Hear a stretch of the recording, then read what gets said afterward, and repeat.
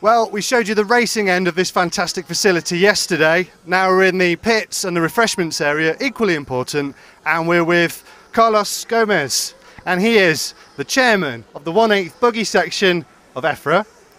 Carlos, 30 years of buggy ECs. This must be a very proud moment for you.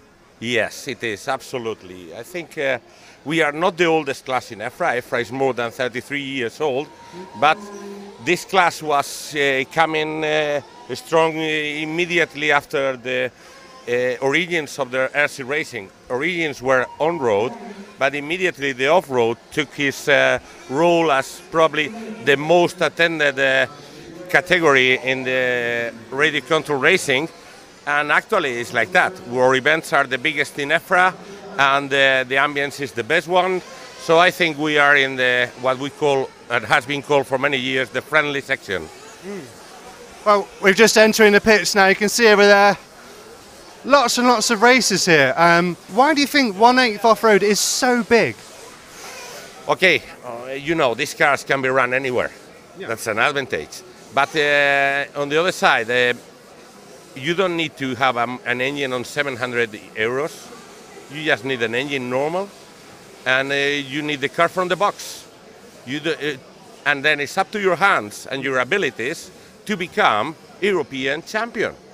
I'm very surprised, for instance, on the Polish driver Matthew, who is a kid, and is his second European champion, and actually is 26 on the list. And I think on the last one he was 150. So he has improved a lot, and that's good. And I want to see new blood coming. How do you think things are going on the track and at the top of the field? To be on semi-finals here is very, very demanding, and we're going to see today a very, very good competition in the top 5 qualifying hits. That's another history. We don't put 1 to 12 on the first hit 1. We don't put 13 to 24 in the hit 2. No.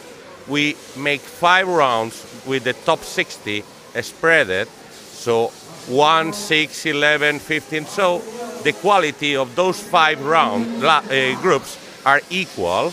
So chances are for everyone there, not only for 12 drivers or 10 drivers, to do a good race. And that's why we have more people coming. Just finally, we know you must be very busy.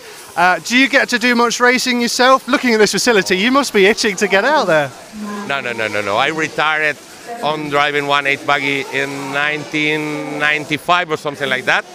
But if I buy a car, or I be given a car, I will get into divorce. So let things stay as they are, that's enough.